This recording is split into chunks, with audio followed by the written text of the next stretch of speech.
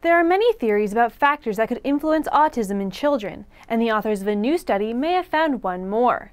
I'm Miranda Savioli with your latest health news.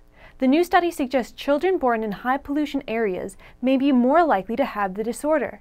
The researchers found pollutants, such as methanol or arsenol, may increase the risk for autism spectrum disorder in children exposed to them and children of mothers who are exposed to them during pregnancy.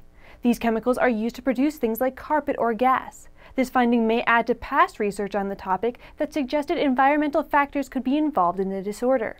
Consult a doctor about measures you can take for a healthy pregnancy.